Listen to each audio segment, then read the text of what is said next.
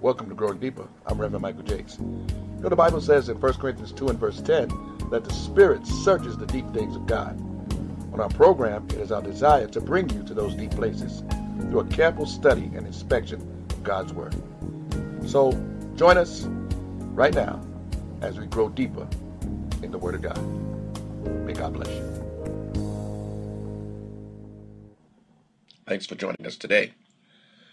On our broadcast today, I'd like to address several myths and misconceptions about the devil, because there is much misinformation about this particular subject, whether it's by ignorance, by reason of just not understanding. There are many things about Satan that are believed and taught and lived by, but we want to take time today and shed some light, and at the same time bring correction in this matter of the devil. We know the basics about the devil. We know that he is present already in the Garden of Eden. When we open up the Bible in the book of Genesis, we know that he's there through the serpent. But throughout Scripture, there is a pattern concerning the devil and what he can and cannot do. And unfortunately, due to whether it be media, whether it be movies and TV and things like that, people have this sort of wrong, warped idea about Satan. For instance, that his power is matched with God, or that he has equal power with God, and this could not be further from the truth. So we want to take time on this broadcast just to shed some light, bring correction, and to talk about the limitations of Satan. For one thing, let's start here. There are many who say that Satan is in hell and he reigns in hell. He is the king of hell, so to speak, or at least he is in control of it. Well, the truth of the matter is that Satan does not reign in hell. Satan has never been to hell, but he does want to reign in our lives. We find that in 1 Peter 5:8, where it says that he walks around like a roaring lion, seeking whom he may devour. We also find some insight into this idea of where Satan is when we read the book of Job. When he comes before God with the rest of the angels in Job chapter 1, and God addresses him, and he addresses him by simply asking him, where has he been and what has he been doing? It says in Job 1:6, now there was a day when the sons of God came to present themselves before the Lord, and Satan came also among them. Okay, Satan himself, being an angel, a fallen angel, he, as it seems to be saying in this verse, he still had some type of access to the throne of God. Verse 7, the Lord said unto Satan, whence comest thou? Then Satan answered the Lord and said, from going to and fro in the earth, and from walking up and down in it. So that tells us the part of the realm and scope of the devil and what he does and where he is. The Bible also talks about in Ephesians chapter 6 that we do not wrestle against flesh and blood, but against principalities and powers and the rulers of darkness of this world and spiritual wickedness in high places, or in the heavenly places. So that's talking about an area above our heads, in the atmosphere, unseen by us, that there dwells evil in the atmosphere. And so this also is part of the devil's realm. So he walks up and down in the earth, going to and fro in it, and he inhabits the atmosphere. But nowhere in Scripture do we read that Satan is in hell. Okay? Now, hell is not his castle, but it will eventually be his final resting place. We read in the book of Revelation chapter 20 and verse number 10. It says very clearly, and the devil that deceived them was cast into the lake of fire and brimstone, where the beast and the false prophet are, and shall be tormented day and night forever and ever. So, that is the final resting place, so to speak, of the devil. That's where he will eventually be. But as of right now, he is not there. He has never been there. But he also knows that's where he will be. Okay, he knows where he is going. So rest assured that the devil is not in hell, and he will not be there until a future date where God will personally place him there. All right, now the next myth or misconception about the devil that we want to talk about is the fact that Satan does whatever he pleases. Or in other words, Satan is sovereign. In other words, he has a will and a power, and he can do whatever he wants whenever he wants. And also now that cannot be further from the truth. The devil does not have power to do whatever he wants to do. He is limited. Okay? The devil is limited. The devil, so to speak, is on a leash. Okay? And in many ways, the devil is like a puppet on a string. The devil is like a puppet on the string. Yes, in many ways he is like a puppet on the string. Let me bring you back to the book of Job in chapter 1, where God addresses Satan and says, have you considered my servant Job, that there is none like him in the earth, a perfect and an upright man, one that feareth God and puts down evil. And Satan answered the Lord and said, doth Job fear God for naught? And Job makes his case that if it were not for God, that Job would curse him to his face. If you put forth your hand and you take away what he has, that he will curse you. And God tells him in verse 12, behold, all that he has is in thy power, only upon himself put not forth thine hand. And Satan went away from the presence of the Lord. So what was he saying? God told Satan, okay, I give you permission. You have power over what he has, but do not touch his body. In other words, he is giving Satan specific instructions. And Satan cannot say no. Okay? He is telling Satan what he can do. We read later on in the next chapter. We read, and once again, God tells Satan rather, look at my servant Job. There is none like him. He is perfect and an upright man. He fears me, and he does not do evil. And Satan again says, all that a man hath he will give for his life, but put forth your hand now and touch his bone and his flesh, and he will curse thee to thy face. See, all right, now, touch his body now. If you touch his body, he will curse you and he will put you down. The Lord says to Satan in verse number 6, behold, he is in thine hand, but save his life. Once again, more specific instructions from God telling the devil what he can and cannot do. You can do this, but you cannot do that. So that simply tells us that Satan is not sovereign. He cannot do what he pleases. He is used by God to accomplish his purposes. Now, I know that's a difficult concept to understand, that God would do such a thing. But God will use the evil, the wickedness, the bad intentions of the devil to bring about his good. Only God can do that. Only God can do that. Okay? Let me go into another misconception, and we've already touched on it, that Satan has equal power with God. There could be nothing further from the truth. The devil does not have equal power with God. Remember that the devil is created. He is a created being. He is a creature.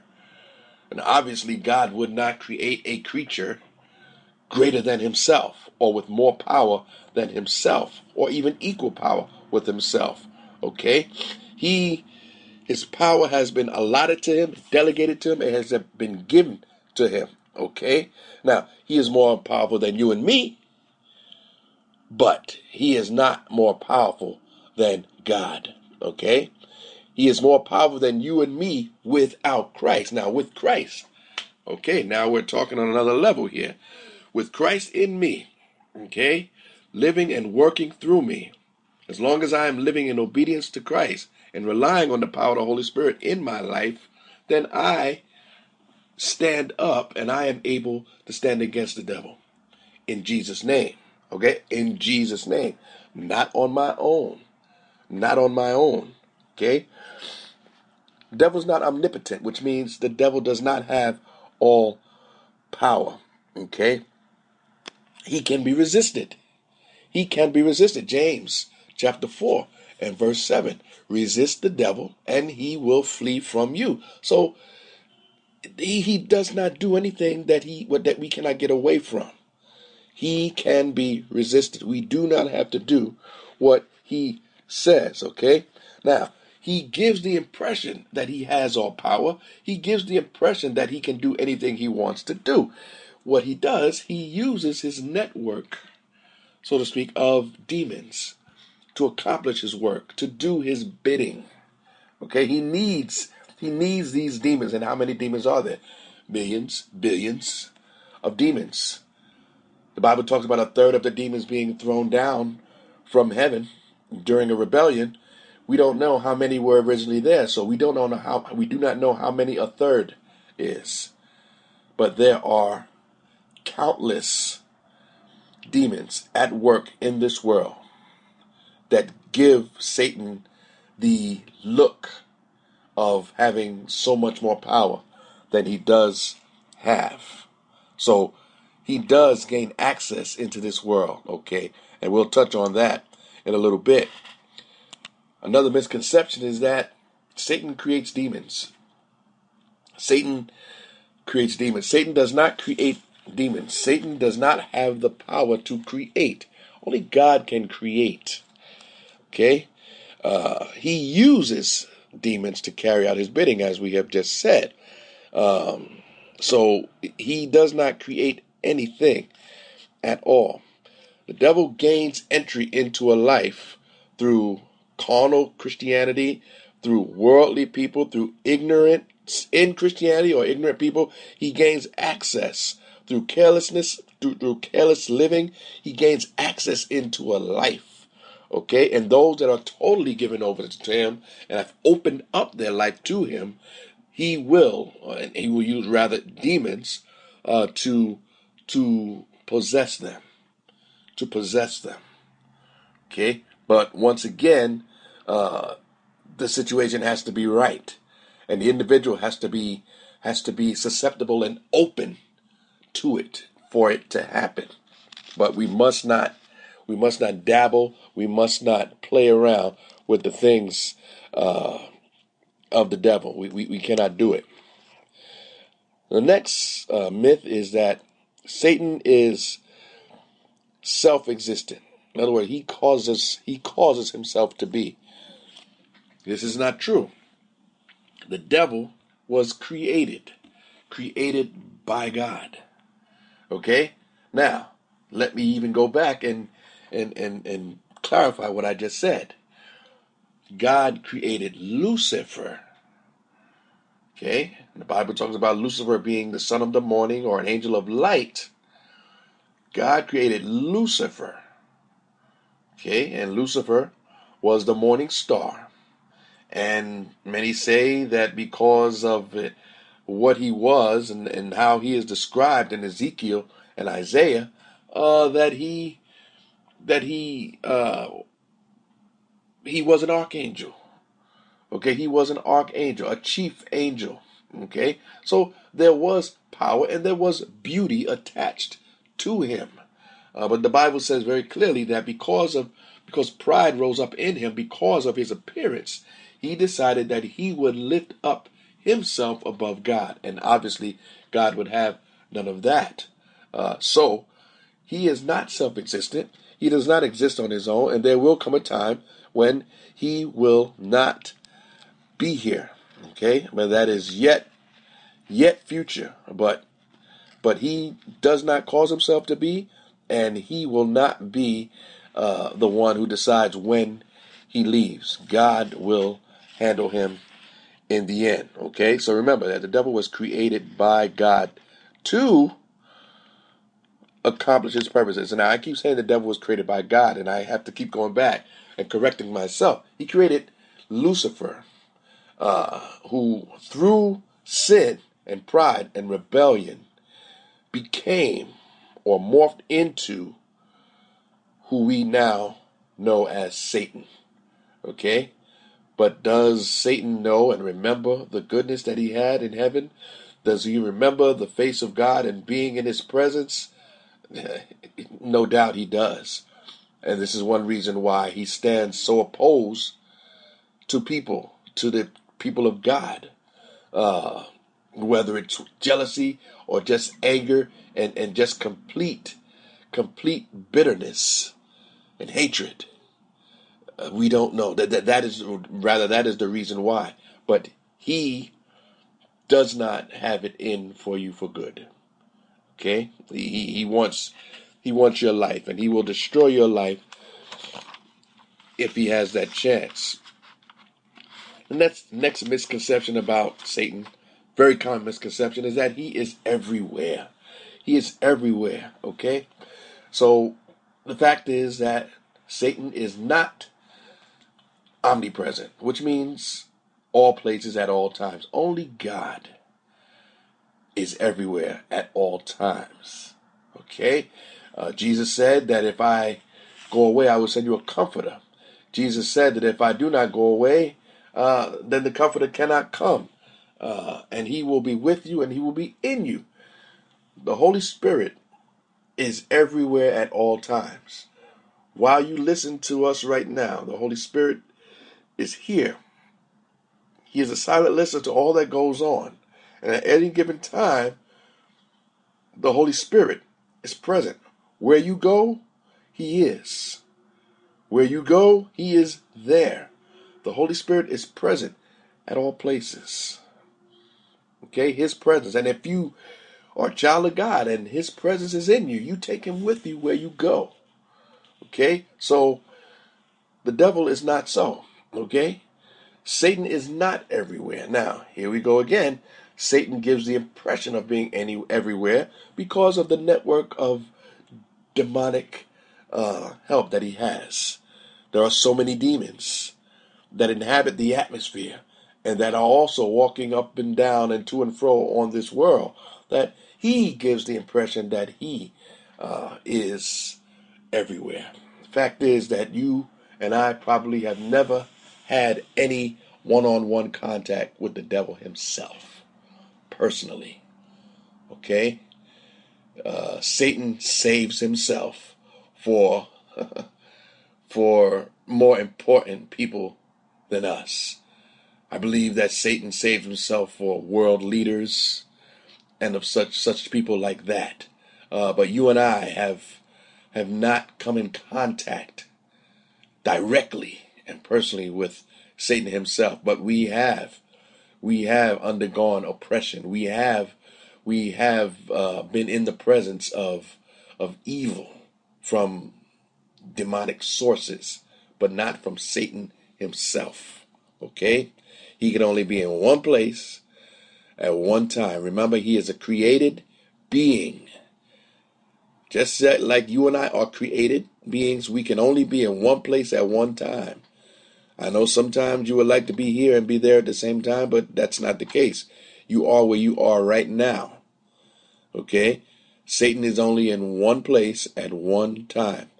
and he cannot duplicate himself. But once again, he has the help of myriads of evil spirits that are at his beck and call. Okay, next, the fact that Satan can read your mind.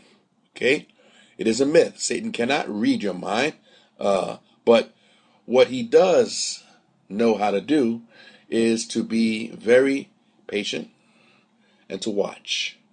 And once again, you and I have probably not encountered Satan himself, but these demons, these evil spirits, they watch us, they listen to us, they hear our conversations, they see our actions, and based on our actions, they have a plan of attack against us. They can notice patterns, they can see your weaknesses, and they will attack accordingly. Okay? So we have to be very careful what we say. We have to be very careful what we do, because evil spirits, demons, I believe they are outlining a plan of attack for us. Okay? So we want to make sure that we don't give them the information that they are longing for, so that they can try and have an upper hand against us. Okay, so let's be very careful about that. Satan cannot read your mind. He does not know what you are thinking. Okay, but he has seen what you have done. He has seen what you have done over and over again. And so based upon that, he will know how to tempt you. Okay? He will know how to tempt you. Next is the fact that Satan knows your future. No, Satan does not know your future. Okay? Technically, he does not know your future. Now, what he does know, unfortunately or fortunately, is that if you are a child of God, he knows that heaven is the place where you are supposed to go. But he is dead set against it, and he wants to make sure that you don't go there. He wants to do everything within his power to keep you from going there, or from keeping you from serving God. Okay? The only future he knows for sure is his own. He knows. Revelation 20 and verse 10. He is very aware of it. Even as I speak, he is very aware of it. He is very aware that he will be bound for 1,000 years in a future date. He knows this, what the book of Revelation says concerning him. Okay, so he knows his final demise. You see, Satan knows the truth, but there's no truth in him. He is a liar. He is the father of lies. And that's what he is. He can only be what he is. Knowing truth and living in truth are two different things. He will never live in truth. He can never come to the truth. Okay? But that does not excuse him from knowing. He knows the truth. But this truth for him will not set him free. It cannot set him free. Okay? He is set on a collision course for hell. Okay? He will go there. He will go there. Okay?